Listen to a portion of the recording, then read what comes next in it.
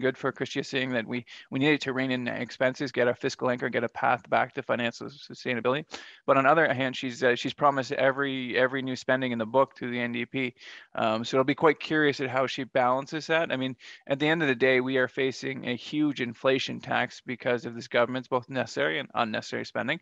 We're inflation up over 5% for the first time in 30 years, which has a real impact. Like, it reduces your purchasing power if you're a low income earner, even around $40,000 a year.